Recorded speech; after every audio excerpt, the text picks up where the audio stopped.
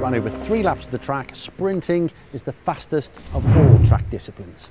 Competition commences with a flying 200-metre time trial that seeds the riders.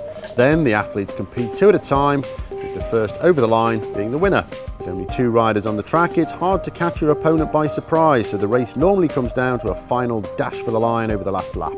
It's not always the case though. A few months ago at the recent World Championships in Melbourne, Britain's Jason Kenny took the favourite Francis Gregory Bourget by complete surprise, going from the gun, and he almost pulled it off.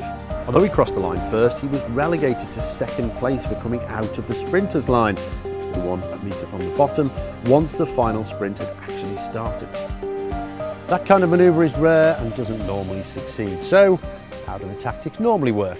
Well, riders watch each other intently to prevent a surprise attack while slowly building speed. With a lap to go, both riders want to take to the front position. The leader tries to prevent this by making it difficult for the following rider to know which side to pass, while simultaneously accelerating hard in the straight to prevent overtaking until it's too late. The back, the outside, is the long way round, so the trailing athlete is constantly looking for an opportunity to dive on the inside. It's a game of immense skill. They'll often ride laps at 60 kilometres an hour or more whilst looking backwards.